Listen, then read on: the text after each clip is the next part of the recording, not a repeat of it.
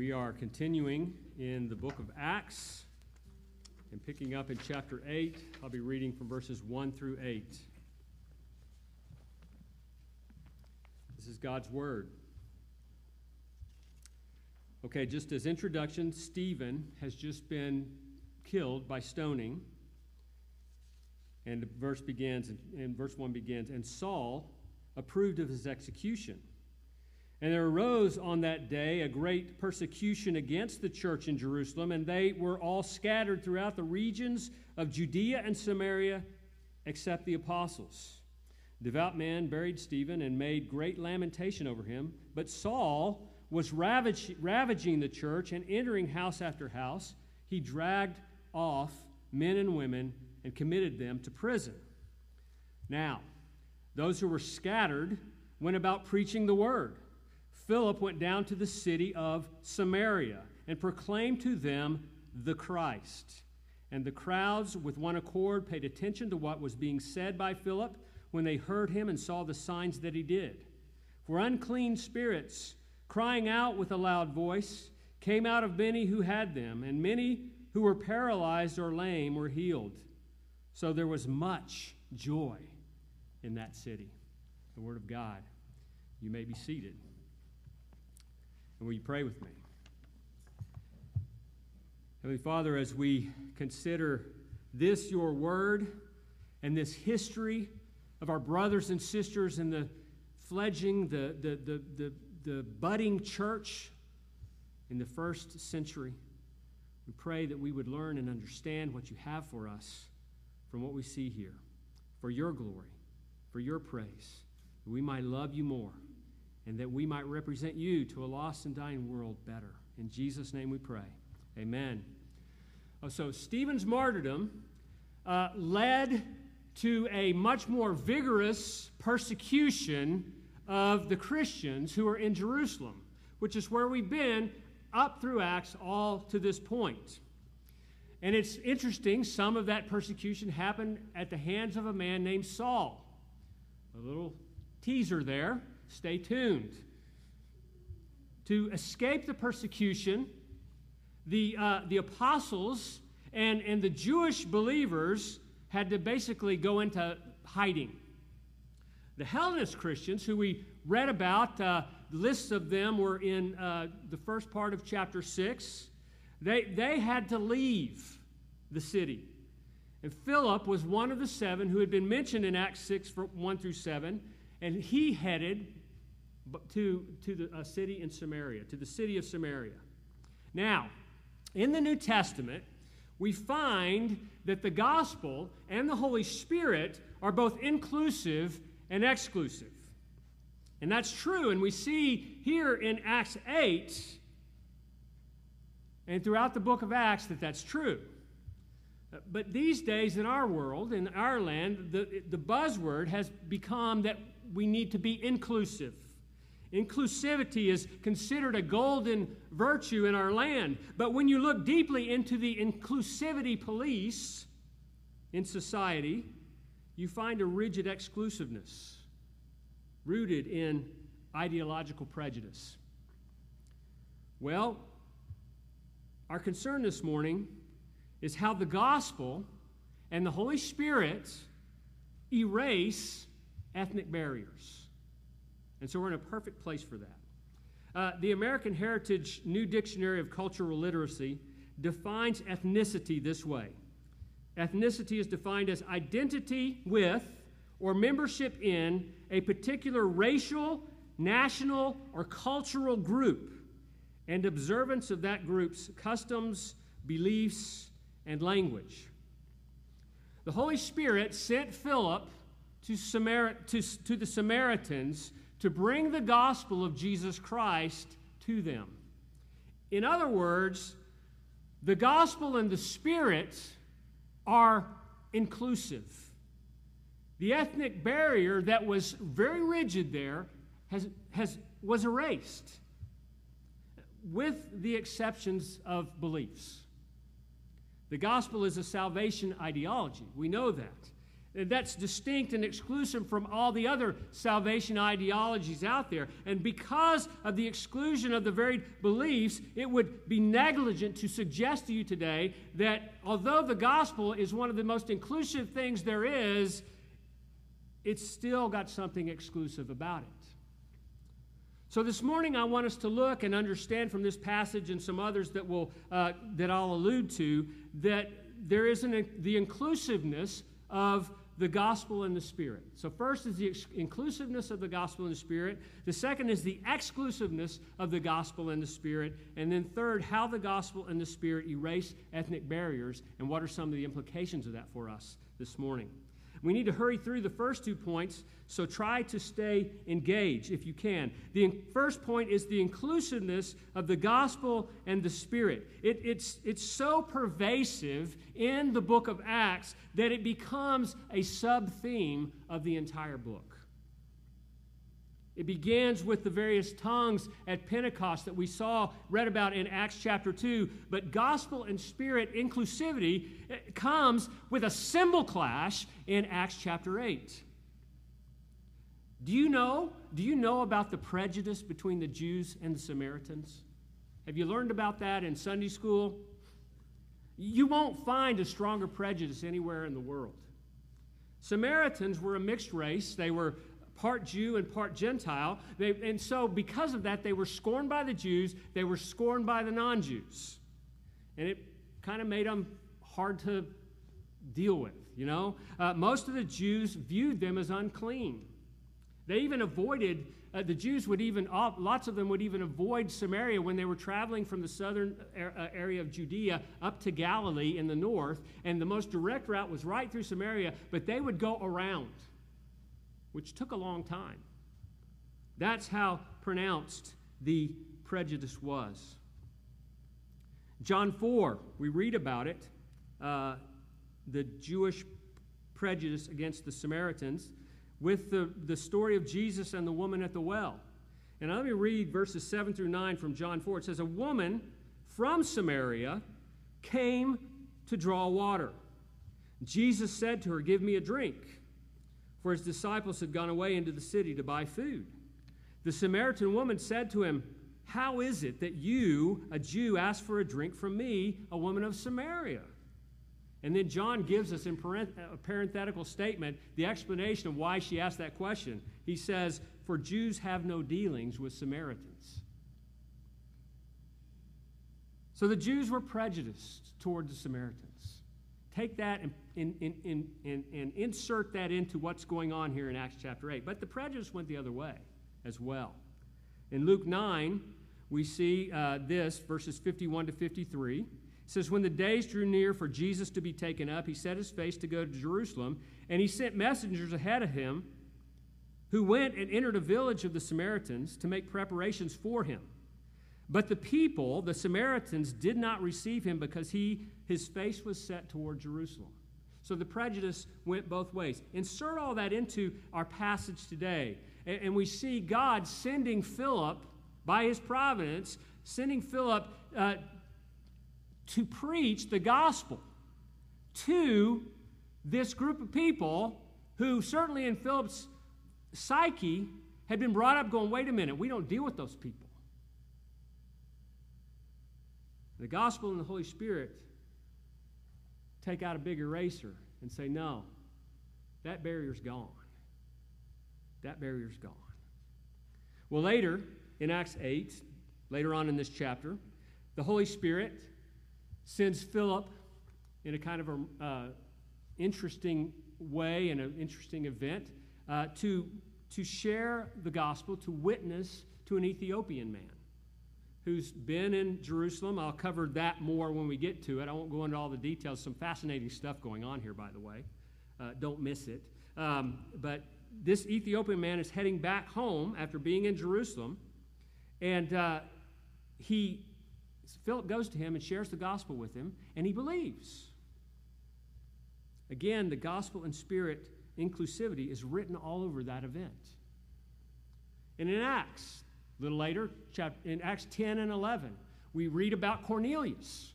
And Peter's dealing with Cornelius. Cornelius Luke goes to great lengths to describe this. He even repeats the story twice. I mean, he could have saved a lot of paper and a lot of time if he just told the story once, but he has to tell it twice in the book in order for us to see how important this is. And what's important about it is Luke spent this good deal of time on Cornelius, this Gentile, and his conversion because it highlights the inclusivity of the gospel and the Holy Spirit. That's one of the main points. The ethnic barrier was high and thick between Peter and Cornelius. It was uncrossable. It could not be breached by any human power. And the Spirit and the gospel said, boom, and it's gone. And on it goes. Throughout the rest of Acts and the New Testament, verifying the inclusiveness of the gospel and the Spirit.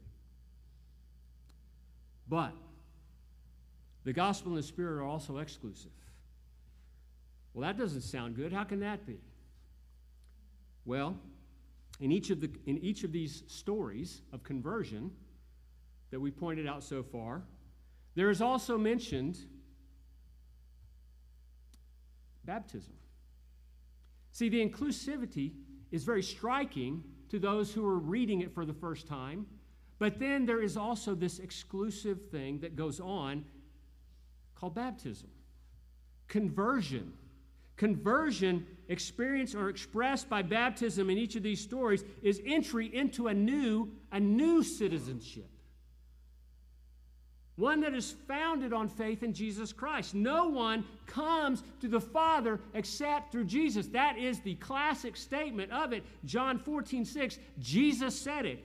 Jesus said, I am the way and the truth and the life. No one comes to the Father except through me. That is exclusive. Christianity requires that you be converted. Christianity is not universalism. Christianity is more inclusive than any other religion, but it's also exclusive in that you must enter it by faith in Jesus Christ.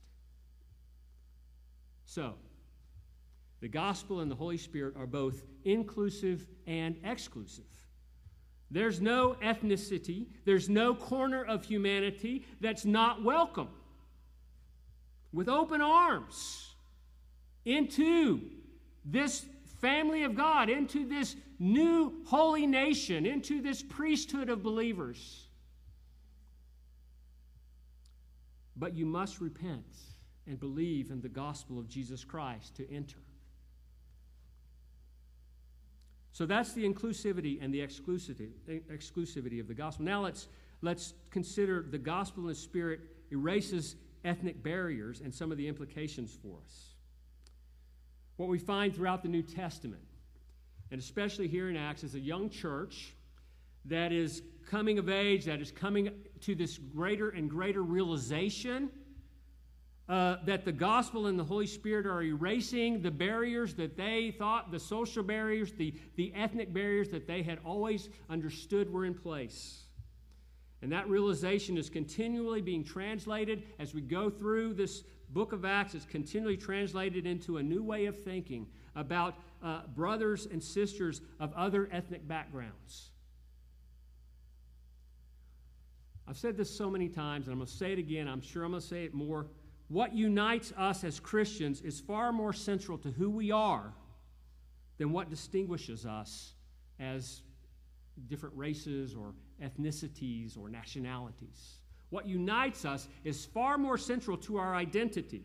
So that, as I've said a number of times, you and I, if you're a believer, you and I have more in common with a Christian yak herder in Nepal than with our unbelieving neighbor in Marshall. Now, work that out. Sure, it's easier to talk to your unbelieving neighbor than to a yak farmer in Nepal. But fundamentally, at the core of who you are, in your identity, you have much more in common with that Christian over there than an unbeliever here. And that's what we find in Acts 15. Luke is speaking to that very reality. We're jumping from Acts 8 to Acts 15 now.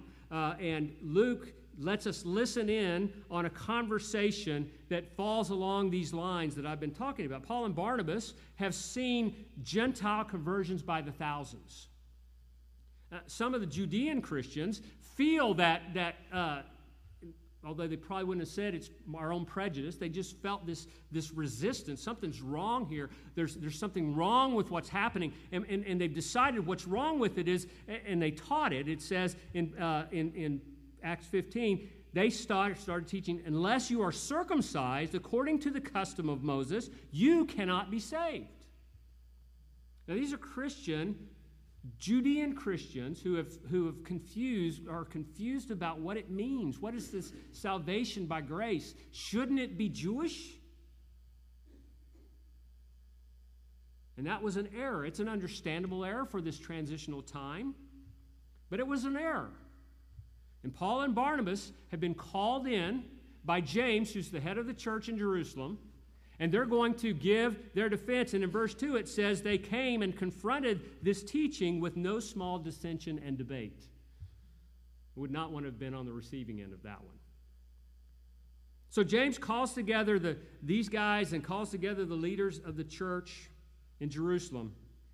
He convenes a meeting of the apostles and the elders. It says, the word elders there is presbyteros. This is basically a presbytery meeting. So we've got that right, at least.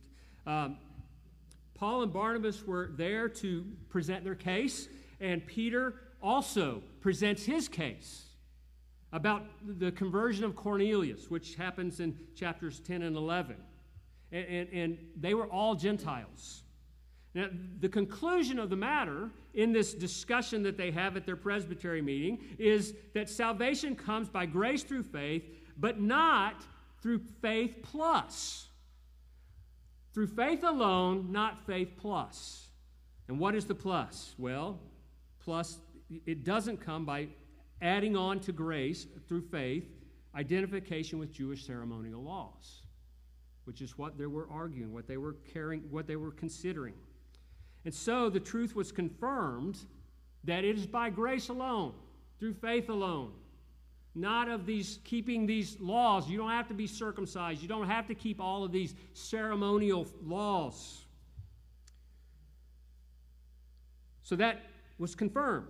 But as you know, with human beings, when something is confirmed, the mind takes a while to catch up, right? I mean, transformation of systemic prejudice doesn't just go away like that.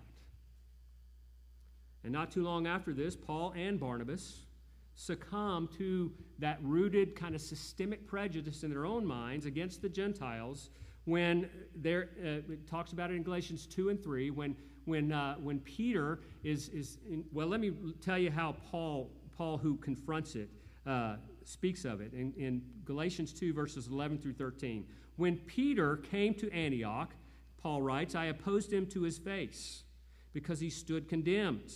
For before certain men came from James, and that means from up in Jerusalem church, before certain men came from there, he was eating with the Gentiles. But when they came, he drew back and separated himself, fearing the circumcision party. Now remember, the presbytery meeting has already happened. The decision has already been made. This is what's true. And here Peter is acting on his prejudice.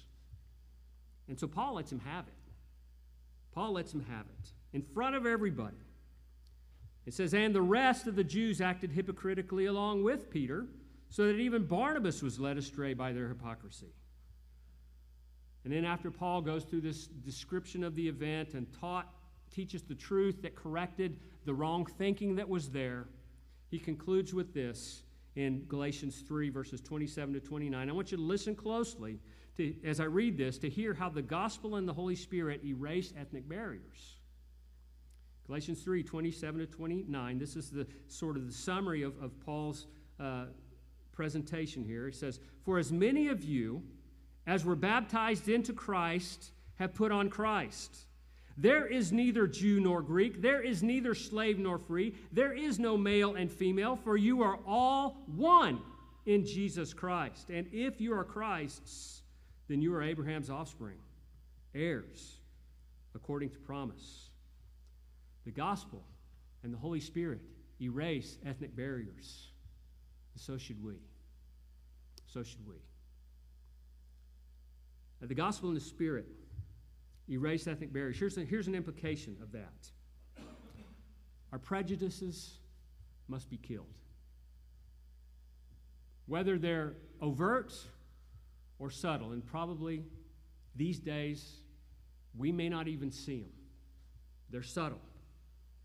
But with saying that, it needs to be said, although it should be patently obvious, that the extreme forms of prejudice, like racism and white nationalism, have no place in the kingdom of light, and therefore no place in the church, because those ideologies are from the pit of hell. They're from the kingdom of darkness.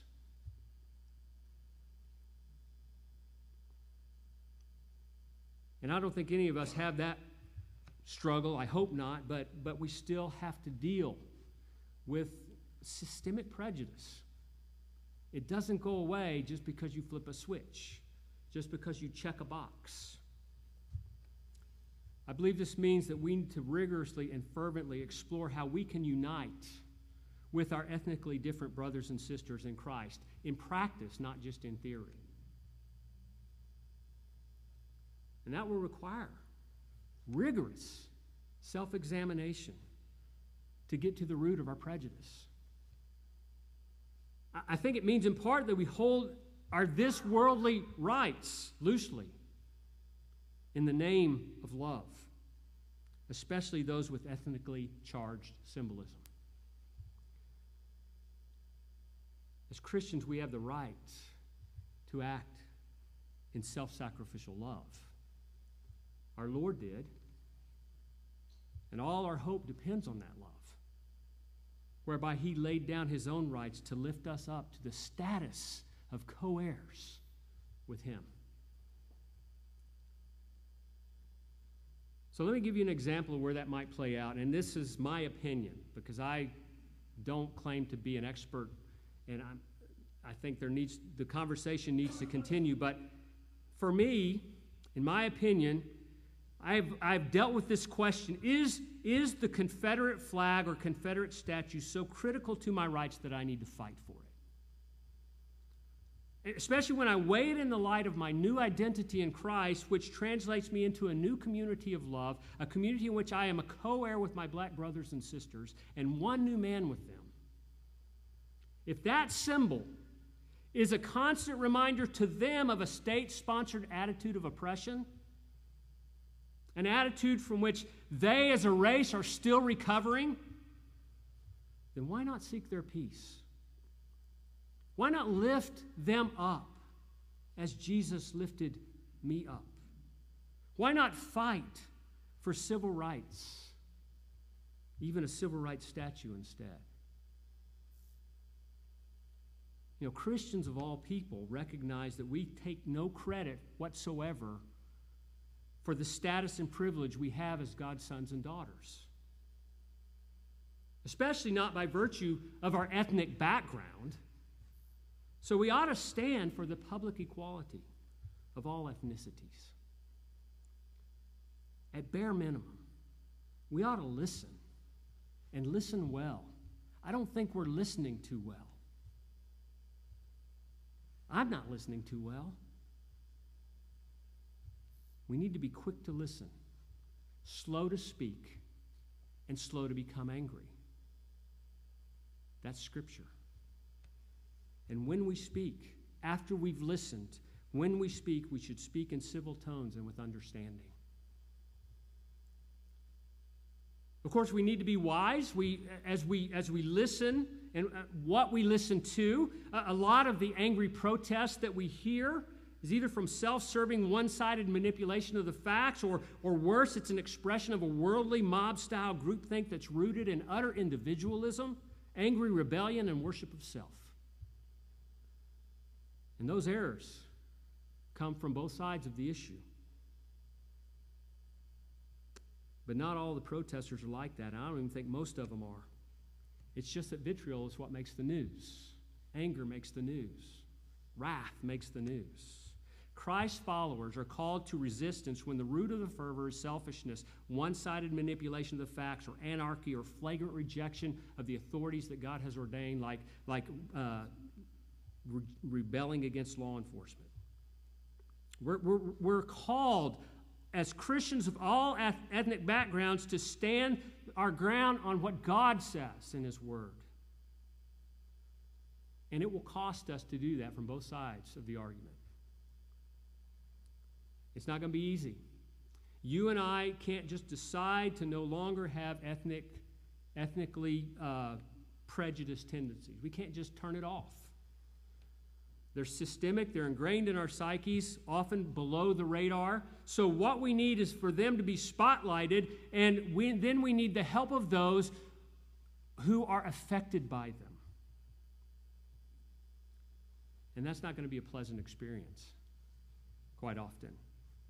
And when our prejudices are brought into the light, they need to be mortified. They need to be killed, also with the help of those who are feeling their effects. Now, the question is, do any of us think we're above all that? Oh, that was then. Things have changed. Just remember from Acts chapter 6, verses 1 through 7, even the apostles were blind to their systemic prejudices. Remember there they had neglected only the Hellenistic widows? That was a systemic prejudice. Are we better than they? The Hellenists had to spotlight their prejudice and talk to them about it, and the apostles repented. The apostles changed.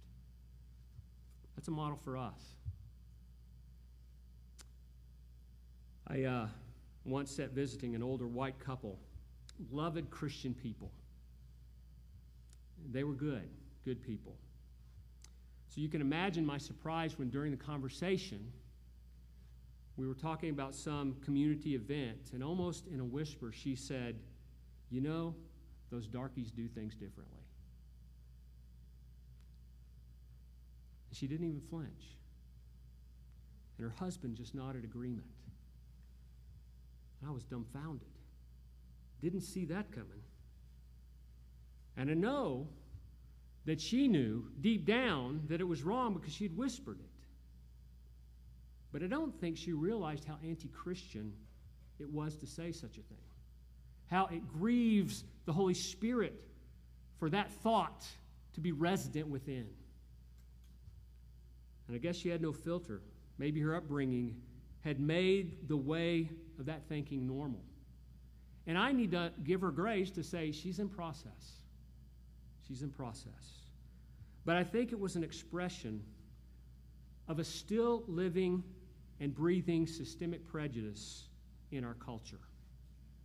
And none of us are immune to it. So what can we do about it? We'll start with ourselves. How can I change? I need to allow my brothers and sisters in Christ who are black, Hispanic, Asian, Indian, etc., to be honest with me even when it stings. And that means I need to enter into conversation with them and allow them to be honest.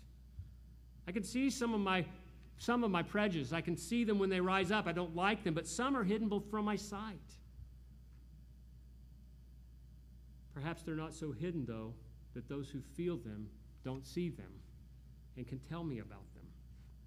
You know, we must all, as brothers and sisters in Christ, be about correcting each other with gentleness and respect, with honor and peacemaking as our approach, but most importantly, with love as our motivation.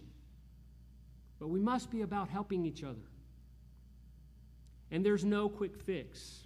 There's no miracle cure unless God grants it. There's no way to just turn it off. It's a long obedience in the same direction. But the gospel and the Holy Spirit erase ethnic barriers. So let's get busy and learn how we can live as one family of God. Maintaining the beauty of ethnic distinctions, but seeing ourselves as one.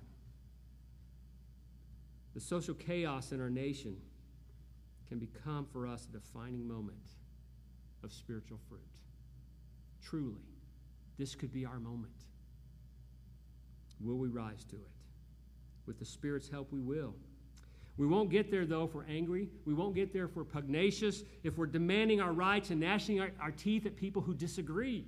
Facebook and Twitter and 24/7 news are full of that kind of stuff. It's not helping. We need civil conversations in society, and we're commanded to be civil in the new society of Christ and the church. We're commanded to speak the truth in love. It's well said by Paul in Ephesians 4:29-31.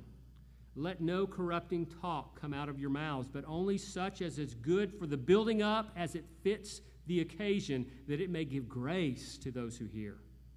And do not grieve the Holy Spirit of God, by whom you were sealed for the day of redemption. Let all bitterness and wrath and anger and clamor and slander be put away from you, along with all malice. That's speaking wonderfully into our current cultural moment. As believers, this is our moment. The gospel and the Spirit erase ethnic barriers, and we are the people, as we surrender to that and follow this command from God, we can make a difference. You know, in the United States, white people still have the upper hand.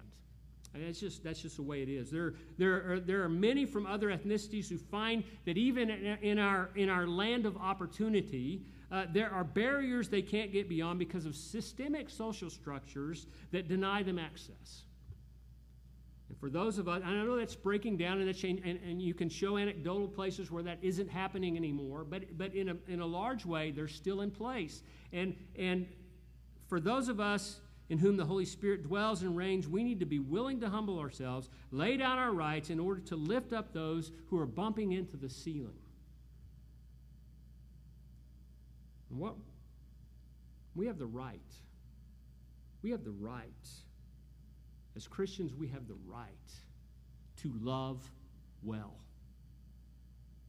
With gospel-informed, Holy Spirit-directed love. The gospel and the Spirit erase ethnic barriers. The book of Acts is saturated with that kind of transformation. In fact, it fills the whole New Testament. Our Lord Jesus said this in John 15:13, greater love has no one than this, that someone lay down his life for his friends. And then he showed us what that meant so that he might lift us up. Christians of all people should take up that charge and live that way toward others with gentleness and with energy and with joy and especially with love. Think about that. Let's pray together. Father, these are tense times in our nation, but I can't help but think this is a moment. This is a critical moment for the church.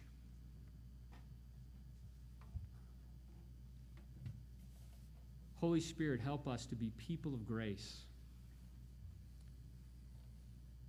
People who understand the gospel and who submit to the Holy Spirit. Not that we ever jettison the truth that we come to God through Jesus Christ, but help us in our hearts to kill prejudice and to be people of reconciliation. Oh Lord, we pray these things in Jesus' name. Amen.